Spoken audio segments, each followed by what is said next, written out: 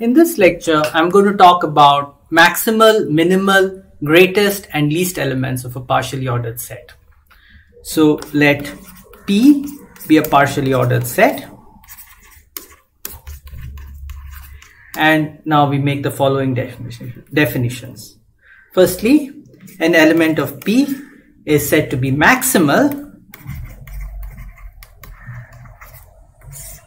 if whenever x is less than or equal to y for any y in P, this implies that y is equal to x. In other words, there is no element of the partially ordered set P such that x is less than or equal to y except for x itself. And similarly, we can define a minimal element. X in P is minimal if now we reverse the order relations. We say if y is less than or equal to x for y in P, then y is equal to x. Okay, so these are maximal and minimal elements, slightly related, but as we'll see, somewhat different concepts are those of the largest and least elements of a poset. So x belongs to P is the largest element of P, or we'll just say largest in P if whenever for every y in P, y is less than or equal to x. So every element of the poset is less than or equal to x. And finally, the last definition, x in P is least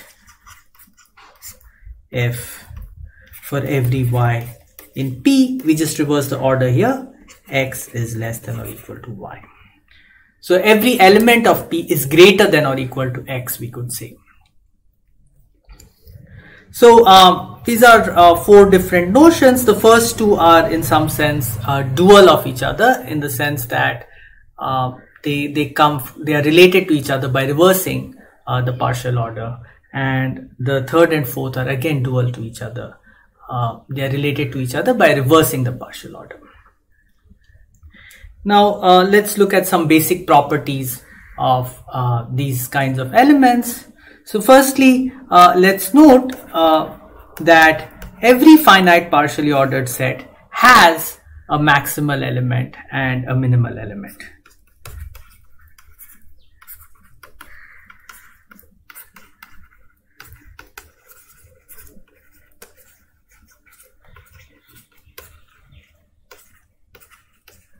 Has a maximal and also a minimal element.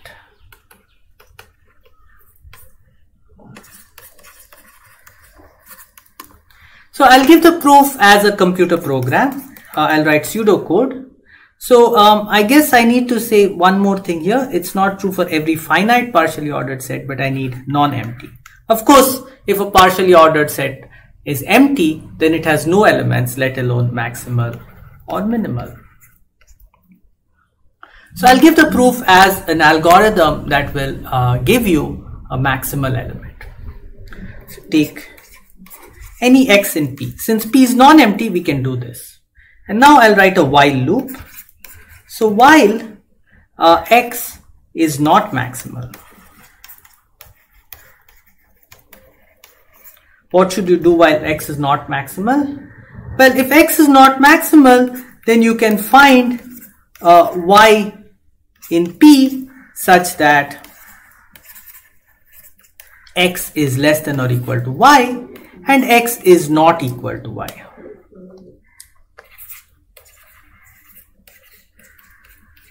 So once you find such a y, what you do is you assign, replace x by this element y, and then you continue in this while loop.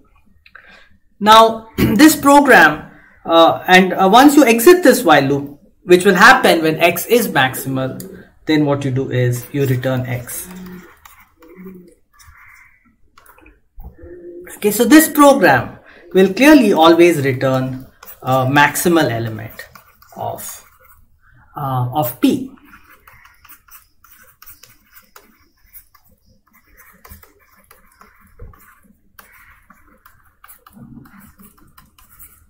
But there is one problem here. This program may not terminate. What if every time you find an x, you can find a y that is such that x is less than or equal to y that's different from x? Okay, so that's the only problem. And so if we show that this program terminates, then we will have shown that the poset P has a maximal element.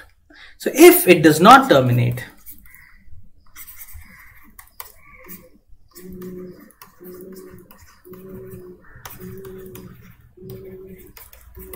what will happen? You will be able to get x1, x2, an infinite sequence of values taken by the variable x.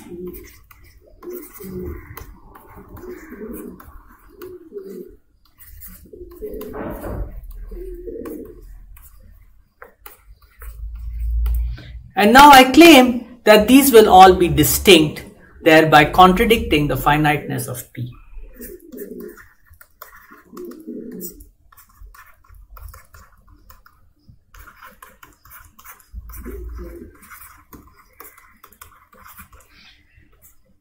For if they are not distinct, we have I less than j such that xi, well, this is going to be less than or equal to xi plus 1, which is less than or equal to, and so on, xj minus 1, which is less than or equal to xj, and xj is equal to xi. Okay, and what this means is that xi is less than or equal to xi plus 1 and xi plus 1 is less than or equal to xi. This second inequality follows from the transitivity. Here we have xi plus 1 is less than or equal to something, which is less than or equal to something, which is less than or equal to something, and so on, which is less than or equal to xi, which implies that xi is equal to xi plus 1. But this contradicts the step in our algorithm where we assume that, you know, the element y that we're choosing is not equal to x, and so contradicting our algorithm.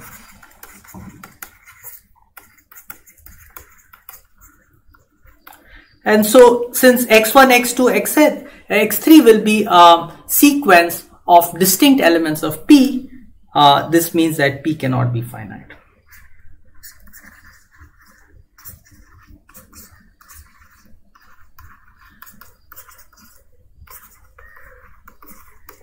That completes the proof. Of course, you can find infinite posets which do not have maximal elements. For example, the partially ordered set of positive integers with the usual total order. Or even you could take positive integers with the partial order of divisibility. And the same kind of reasoning with the order relation reversed will tell you that every non-empty finite partially ordered set has a minimal element as well. Okay, now let's talk about least and greatest elements. And here the main result is every poset has at most one greatest or least element.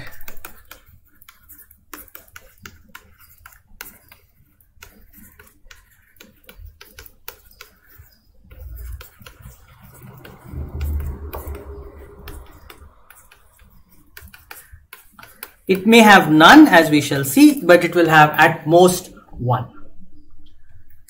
And the proof is very simple. So usually the notation for the greatest element of a poset is 1 hat. So let's say if 1 hat and 1 hat prime are both greatest,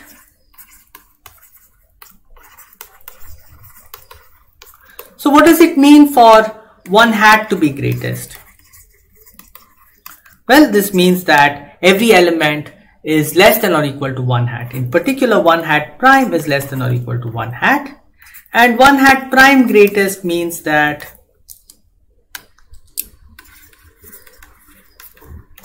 1 hat is less than or equal to 1 hat prime. And together these imply that 1 hat is equal to 1 hat prime by the antisymmetry of a partial order relation. And so the greatest element has to be unique. Similarly, you can show that the least element is unique. So let me just reiterate the notation. Greatest element of a poset is usually denoted 1 hat.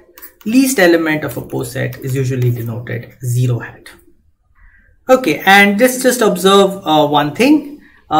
Greatest element is always maximal. But the converse is not true.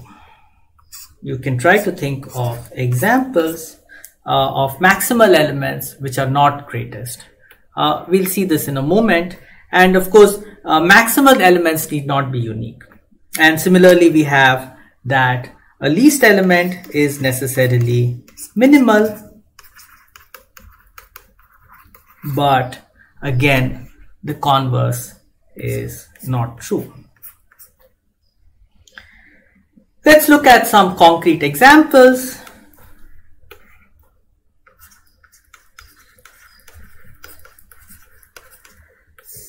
We look at the poset P with the usual order, has least element and minimal element.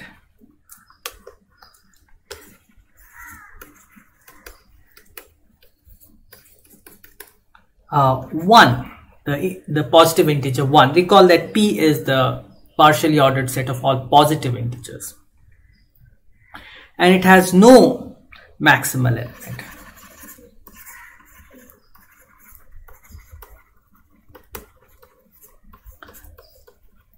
And indeed no greatest element. So this is an example of an infinite partially ordered set, and so you see why we need this hypothesis here in this theorem that the partially ordered set should be finite.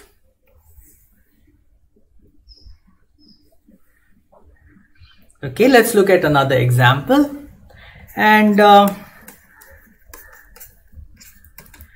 let's look at the power set of the set 1, 2, 3. So this has a unique maximal element which is also the greatest element,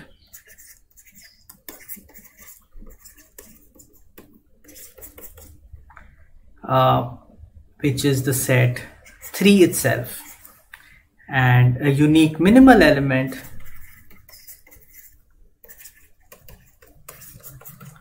empty, and this is also greatest and this is least.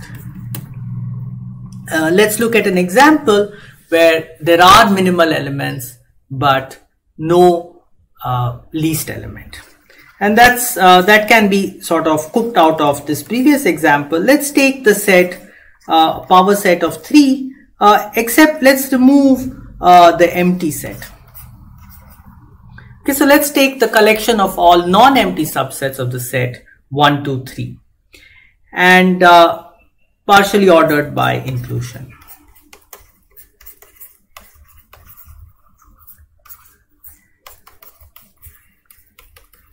So here 3 is maximal, is maximal and greatest, but there are 3 minimal elements.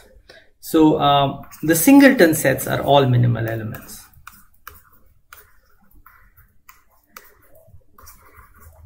There is no non-empty set that is properly contained in these singleton sets,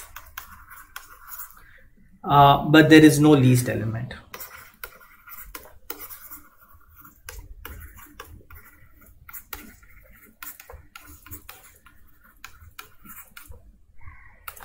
So I hope this makes clear to you what are maximal elements, what are minimal elements, what are greatest elements, and what are least elements of a partially ordered set.